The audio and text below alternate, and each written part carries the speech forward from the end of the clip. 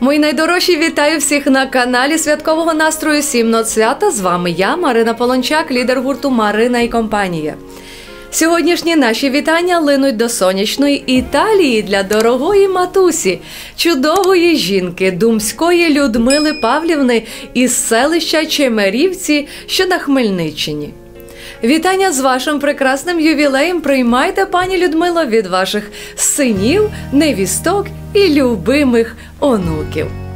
Наша дорога, хочеться вам побажати міцного здоров'я, великої людської любові та жіночої краси, неймовірної радості від життя у колі рідних та близьких, у колі тих, кого ви любите і цінуєте понад усе.